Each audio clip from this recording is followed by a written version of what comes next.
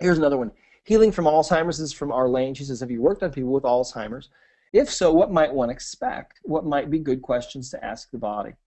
Well, remember that Alzheimer's is just another symptom of imbalance in the body. And there could be multiple contributing factors. And the thing that you need to remember, too, is that really every single person is different.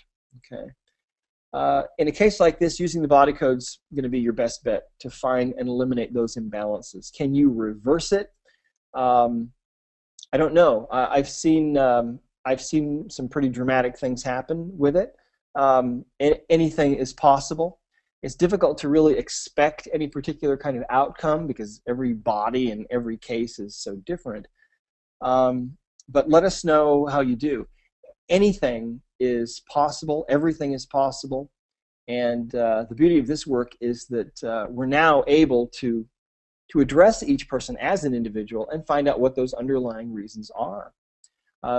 Just a hint, by the way, sometimes Alzheimer's and Parkinson's and these other severe neurological brain disorders actually have as one of their underlying causes a need for that person to check out of their life. Okay.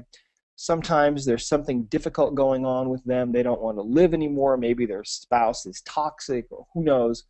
And so this is sometimes a way for them to not necessarily die immediately, but to kind of check out mentally.